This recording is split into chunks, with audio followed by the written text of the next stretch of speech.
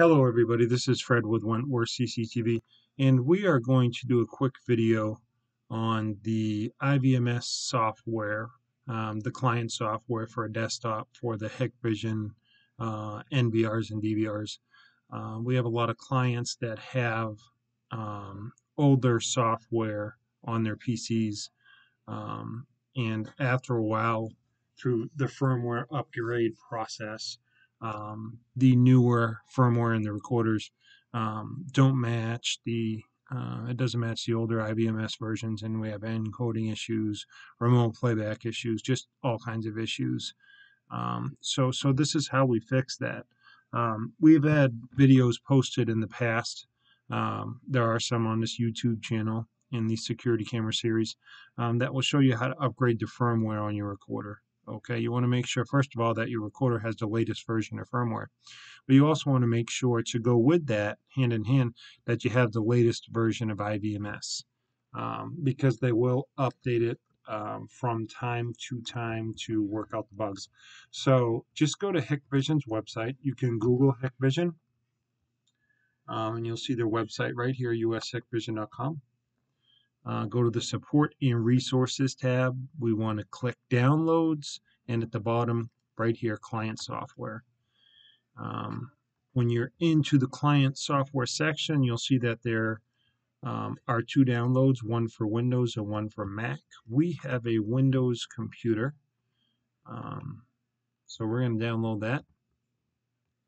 And we are also going to come over here where it says Download, and you'll see the software. The latest version is 3.5.0.4.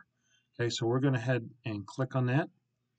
You will see the file downloads. It's an executable file. It should be at the bottom left portion of your screen here. When it's done, it will say Open File. Do you want to allow this app to make changes to your device? We're going to agree to the terms and conditions here. Right here, it's going to give you a bunch of options in the installation wizard. Really, all you need is video. Hikvision has access control, time and attendance, EMAPs. You know, if you're just watching your security cameras with the software, you only need the video download. So unclick the rest of that junk because you don't need it on your install. We'll hit Install, and it will start downloading the program, right?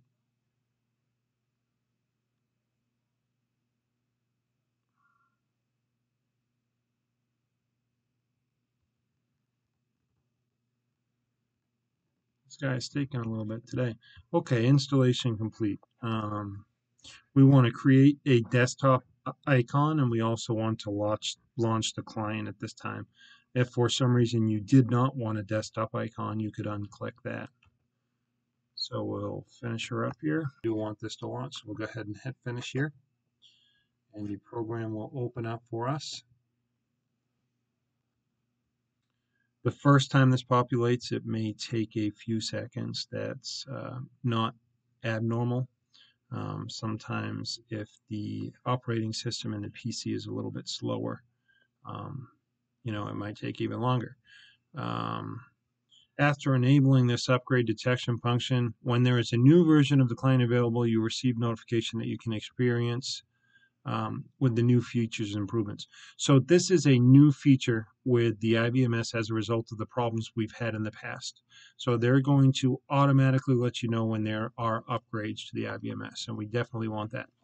So this login is also confusing to a lot of people. It's asking for a super username and password.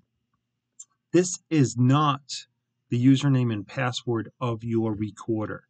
This has nothing to do with your recorder or your cameras. This is a username and password specifically for this icon, for this program that we just downloaded.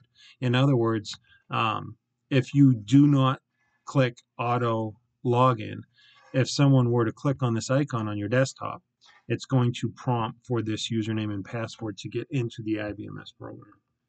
It's very confusing. To keep things easy, however, I do use the same password as I do with my cameras.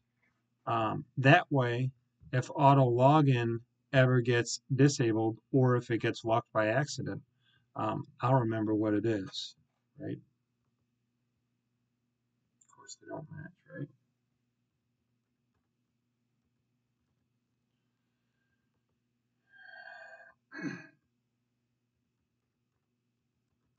Don't be like me, click ones that are the same. So, password protection, that's when you pick 3 questions in case you do forget your password, so you can get back in. So you can pick your mother's first name. You can pick your favorite teacher's name.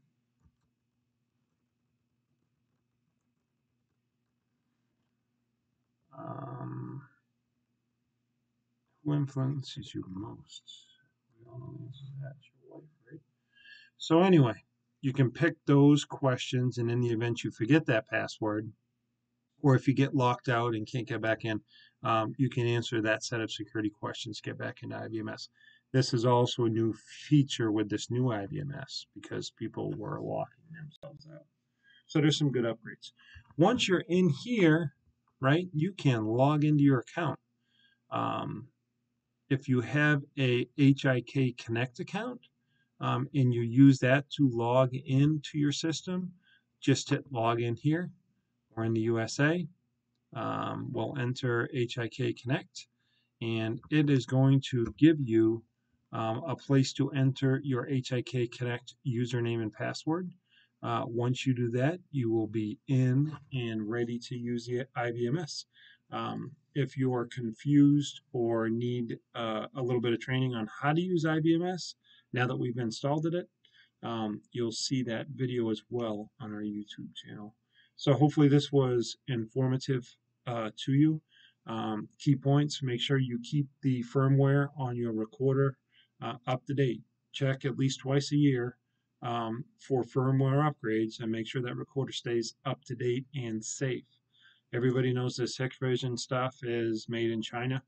The government is on them, compliance is on them to keep this stuff secure if they want to sell it in the states. So there's continual upgrades to make them safer and more efficient. So make sure the recorder firmware is upgraded, and also pay attention to this auto update that we've installed here, and it will tell you when this IVMS needs to upgrade to match that latest firmware. It's a 2-part process: the recorder and this IVMS program on your desktop. We want to keep those up to date. And as always, make sure you subscribe to our YouTube channel so you're updated when we post new videos like this. And we will see you in the field.